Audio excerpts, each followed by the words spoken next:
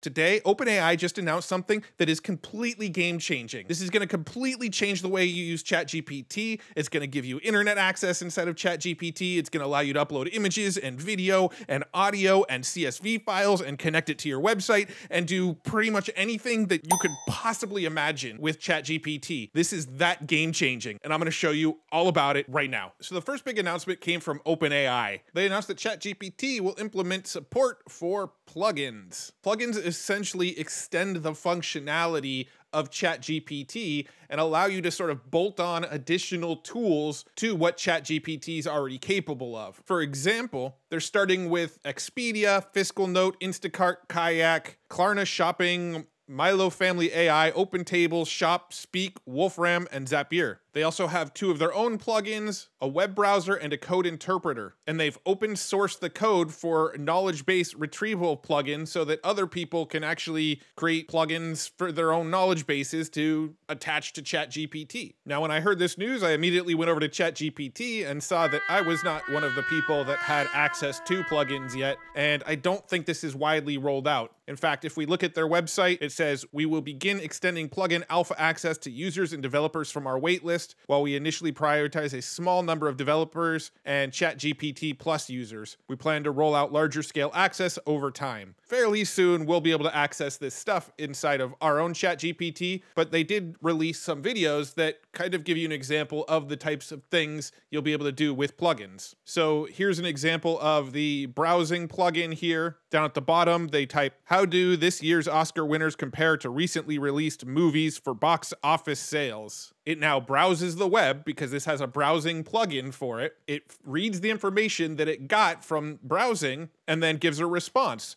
The 2023 Oscar winner for Best Picture, Everything, Everywhere, All at Once, earned $100 million at the box office. Recently released movies such as Scream 6 have grossed $58,529,284 in the first 7 days, while Scream 6 had a strong start at the box office. It's worth noting that Everything, Everywhere, All at Once has had a longer run in theaters to accumulate its $100 million in box office sales. So with this additional plugin, even though ChatGPT itself is only trained through 2021, using the browsing plugin, it will actually be able to search the internet and augment our results with what it found on the internet. Now, there's a lot of tools out there, a lot of Chrome extensions that claim to extend the functionality of ChatGPT for you by connecting it to the web on your behalf. And well, a lot of those extensions are going to become obsolete thanks to plugins like this. They also show in this demo that it does cite its sources. They hover their finger over the little citation there, and it shows the link is to Box Office Mojo. And here's another demo where they install the Wolfram Alpha, the OpenTable, and the Instacart plugin. And then they ask, "Looking to eat vegan food in San Francisco this weekend? Can you get me one great restaurant suggestion for Saturday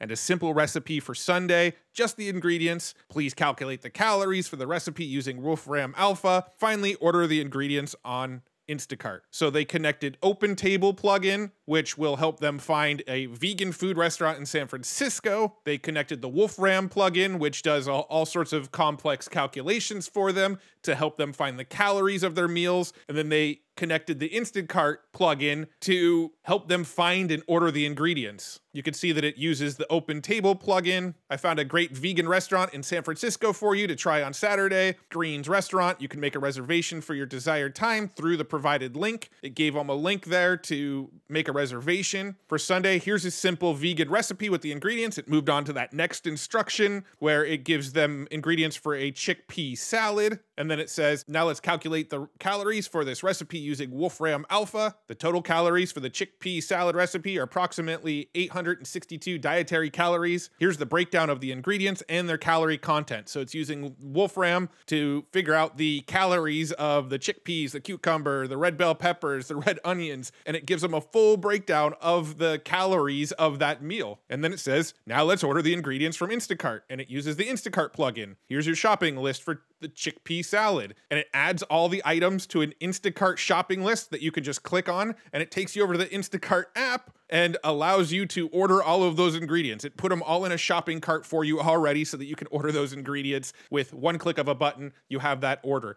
It did all of those from a single prompt connected to all of these various plugins that were added to ChatGPT. And then they also have a demo here using the code interpreter plugin. So the prompt down at the bottom, plot function one sine x. Its code interpreter is running and figuring that out. You can see here's a graph of the function one sine x. Please note that the graph has vertical asymptotes where sine x is 0. For clarity, the y-axis range has been limited to -10 and 10. Now, this kind of stuff is over my head, but the code interpreter plugin added onto GPT-4 instead of ChatGPT was able to figure this stuff out. The next prompt, zoom into range of x values between 0 and 1. And then it drew a new chart. Here's the graph of the functions 1 sine x zoomed in to the range of x values between 0 and 1. Plot a tangent line to the graph at x equals 0.3. And there you go, it drew the tangent line. So it can do all sorts of graphing and complex charting. And then check this out. It actually opens up a CSV file directly inside of ChatGPT, and it says, great, you've uploaded and file named music.csv. How can I help you with this file? And then it writes the prompt, what are the columns of this data set? Here are the columns in the music CSV data set. And then it lists all of the columns because it's actually able to read the CSV file inside of ChatGPT. How many rows does it have? The music CSV data set has 10,000 rows. Can you run some basic visualizations? And then check this out. It just created all those charts right there. Here are some of the basic visualizations based on the music.csv dataset. Histogram of song durations. This shows the distribution of song durations in seconds, a scatter plot of song hotness versus artist familiarity, and the bar chart of the top 10 most frequent artist names. And it pulled all that data from the CSV that they uploaded. Now let's do the following analysis. Let's exclude year 0. Let's consider only years with over 100 songs. From the set of years, let's find a quantity that is the most positively correlated with time. The quantity that is most positively correlated with time in the filtered data set is song loudness. Can you plot that? And then they plot that on the graph. Here's a scatter plot of song loudness versus year in the filtered data set. The plot shows the relationship between the loudness of songs and the year they were released with data points representing individual songs. Make an aggregated plot. Here's a plot of the mean song loudness by year in the filtered data set. The plot shows the trend of the average loudness of songs over time with data points representing the mean loudness for each year. So this is all using this code interpreter model. Here's another one. They just uploaded a PNG file.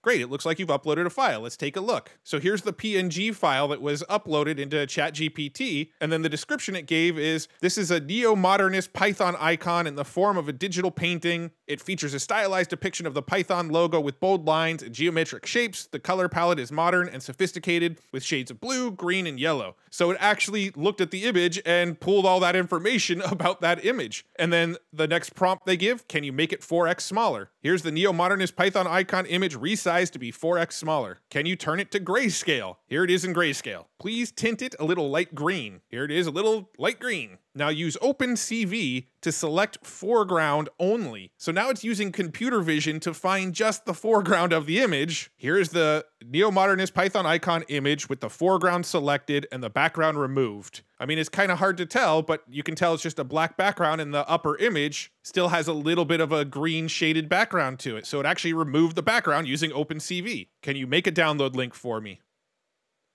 Sure, here's your download link. Like, this is crazy. And that's all using the code interpreter that's going to just be an available plugin in ChatGPT Plus pretty soon. Now here it is showing off the retrieval plugin where you can sync it up to other data sources and it will use those data sources as the context for its responses. So this is synced up to a United Nations data source, and they asked what human rights were introduced last year. In 2022, one of the human rights that was introduced and emphasized was the human right to clean, healthy, and sustainable environment, etc., etc. How has thinking on climate change evolved over the years you have access to? Use a table. And then it's using the United Nations data source again, and then it starts to just draw a chart of all of the data it has access to inside of that database. Notice that the database is beyond 2021. That's because it's pulling from the United Nations database and not ChatGPT's knowledge base. And these are just the demos that they show on OpenAI's website right now. Some other really cool demos started popping up on Twitter as well. Here's one that Sam Altman, the CEO of OpenAI, posted himself. He connected ChatGPT to Wolfram, and then he asked, what is the current distance from Earth to Jupiter? Wolfram does whatever computations it does. The current distance from Earth to Jupiter is approximately 5.908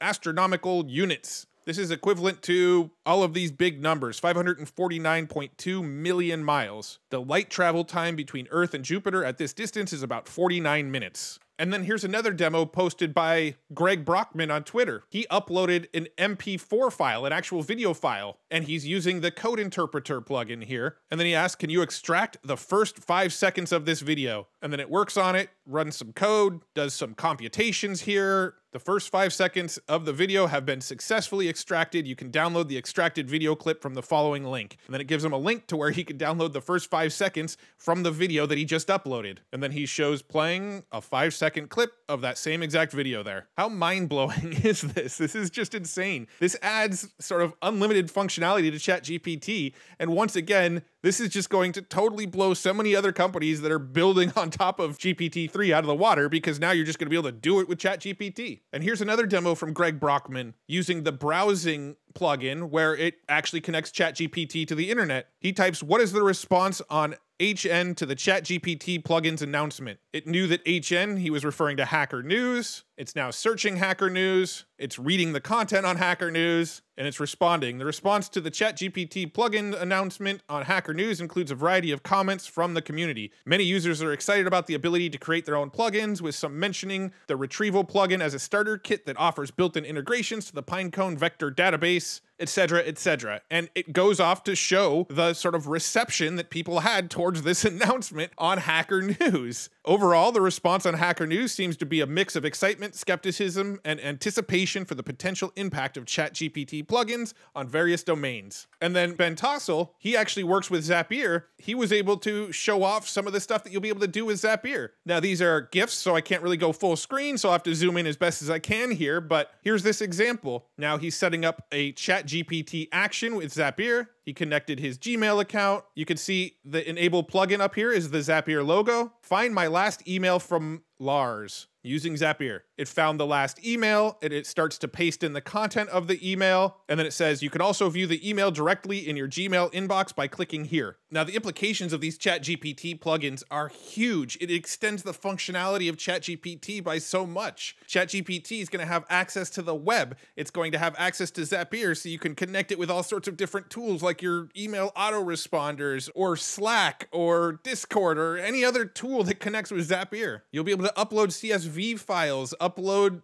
image files, upload audio or video files, and have it do the editing on them for you and cut out clips from it and remove backgrounds and do all sorts of crazy stuff with images. Once again, we're seeing a tool. We're seeing a big company come in and just add features to their tool that are literally entire products that other companies have been selling. So other companies that are out there that are based on GPT-3 or that add web connectivity to GPT-3 or do pretty much anything on top of GPT-3, if you have ChatGPT Plus and you install some plugins, you can pretty much just do it with ChatGPT now. This sort of infinitely extends the functionality of ChatGPT Plus. Now, it'll be interesting to see if some plugins become like premium plugins, similar to like WordPress, where some of these plugins you actually have to buy to get extended functionality. We'll see if a whole new industry sprouts up from this. I'd say that's kind of likely, but also you're building in somebody else's playground. And if other plugins start to pop up and people sell them, well, then other plugins are probably going to pop up and people are going to give them away for free, or ChatGPT is just going to build it in. So we're going to see this kind of back and forth with smaller companies trying to build and innovate, and then the bigger companies like OpenAI, Microsoft, Google, companies like that just saying it's a feature now in our bigger tool. So it's going to be a real interesting game in the AI world. Now, if you want to stay in the loop with all of the latest AI tech that's coming out, all the latest cool tools, all that sort of stuff, check out futuretools.io. This is the website where I curate all of the coolest tools that I come across, and I put them on the website in an easy to organize and easy to find manner. And if you don't really want to spend the time going through the tools, join the free newsletter. Every Friday, I send you basically the TLDR of the week, where I show my 5 favorite tools that came across my desk. I share a handful of news articles, a handful of YouTube videos, and one cool way to make money with AI. Check out the newsletter, futuretools.io. And if you like videos like this, make sure you hit the thumbs up button and click the little subscribe button down below. That'll make sure you see more videos just like this in your feed. Thanks so much. Appreciate you for tuning in. I'll see you guys in the next one. Bye.